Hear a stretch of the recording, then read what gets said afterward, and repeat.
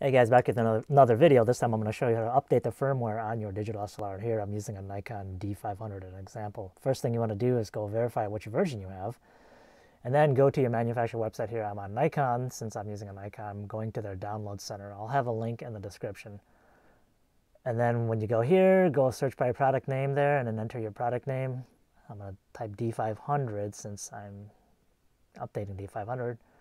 Looks like there's one of two choices there, 500, 5000. So then once you get to that, it'll take you to the product homepage, and then you'll see manuals, firmware, and software tabs. So we want the firmware tab.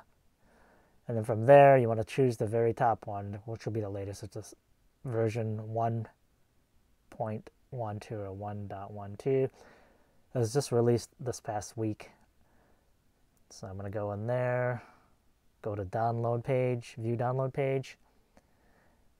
And then from here, it's going to ask you which operating system you're on. You can either select Mac or Windows. I'm on Windows, so I'll go there. Here's some release notes and other instructions. And here you have the end user license agreement. Click the accept. If you don't, it won't let you go any further. And click the download button and then save file. And then you'll see it download. It's going to download probably to your downloads folder on Windows. And then once it's downloaded, you'll see it there. You can double click on it and then it'll explode it and create a D500 update window folder. And then there you'll see that .bin file.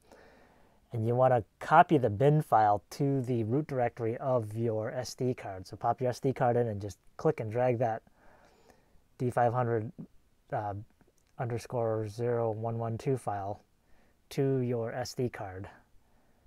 But don't put it in any folders or directories inside that SD card. You want to do it to the root directory, which means you're just going to copy directly to it. So you have like Nikon and DCM folders, don't put it in there. Just drag it to a blank spot on the option there. And here I'm updating it on the Nikon D500.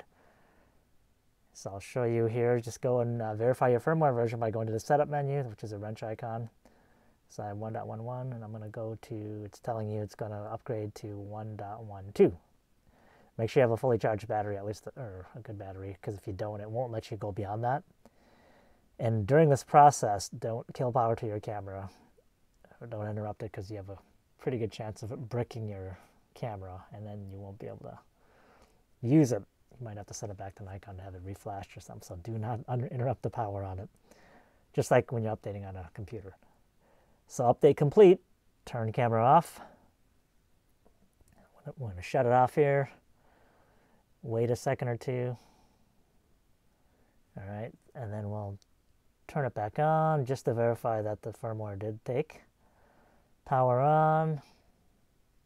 I'm going to go to the menu, left off at the last place, which is the setup menu, the wrench icon. Go to firmware version. And yep, indeed it updated to 1.12. The LD is the lens data information, so you can update both. And then this is for the Nikon D810. I'm showing how to do it. It's very similar. It looks like it's the same firmware version too, 1.12.1.2. Update completed. There you go, guys. Enjoy, and I'll see you next time.